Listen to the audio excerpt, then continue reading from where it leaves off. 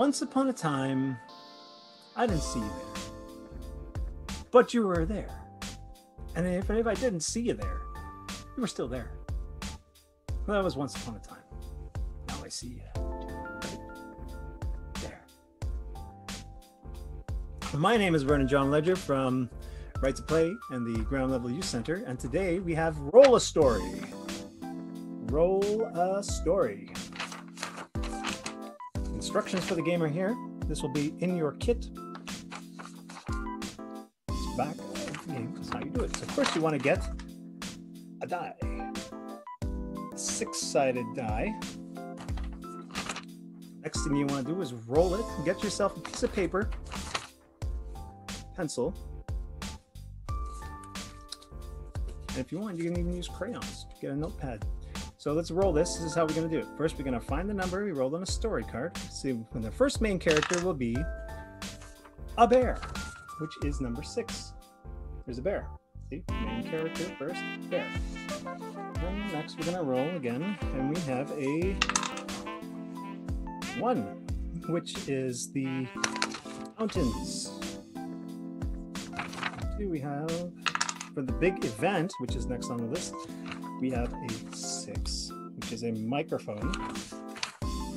And for the ending, we have 6 again, which is this guy right here.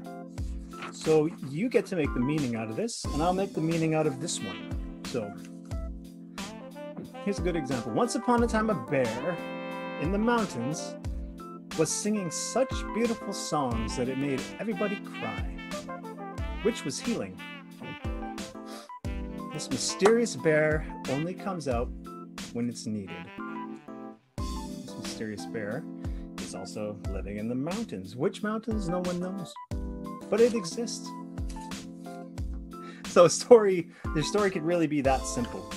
We're going to do one here now off the top of our heads for fun. So let's roll this dice, see what we get for our main character. Number 3. This is a fish. So I'll write down fish. Now for the setting, we have the woods. And for the big event, we have a potion making contest.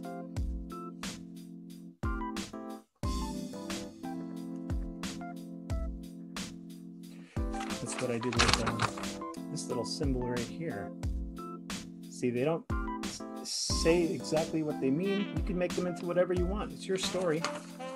So let's see now the ending. I'll keep this as a surprise, but I'll write it down anyways.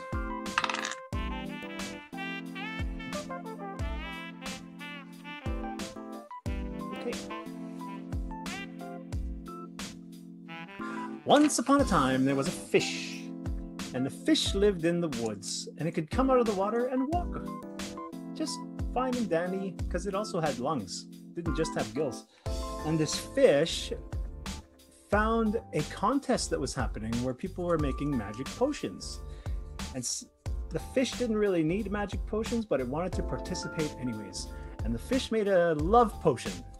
And when the fish drank the potion that it made in this contest, it fell in love with the water and went back into the water. There we go. That's another little story there. Anyway, so that's it. That's pretty simple. That's all you got to do. The question for this video is, what is your favorite story to read or listen to, and why?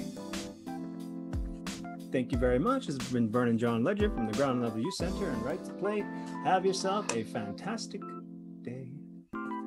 Bye for now.